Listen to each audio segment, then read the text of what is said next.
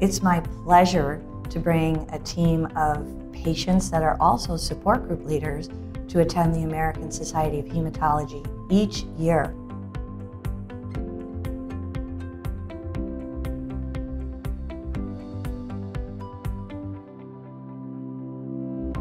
The IMF has been doing this since the early 2000s, and every year the following has grown exponentially. Each leader brings their personal patient perspective in that we can learn from, but they also know in their own community what are their group members most interested in. It was amazing to not just hear about all the research, but see it.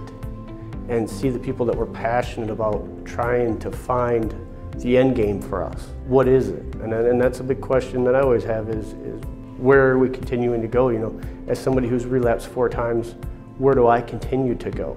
And it was great to see that research was out there. And to just see the broad band of research from MGUS to, you know, the multiple relapses. I mean, they covered the whole spectrum, and it was great to see it. I took it back to my support group, and it just brought positivity. And that's why I think we should continue to be there, is it gave us that in support groups, and we were able to spread that out. What we absorb and what we learn and what we share, our hope is that any other patients and care partners listening out there, you take that information back with you, so when you have your appointment with your own doctor, you say, how is this information relevant to me now and maybe in the near future?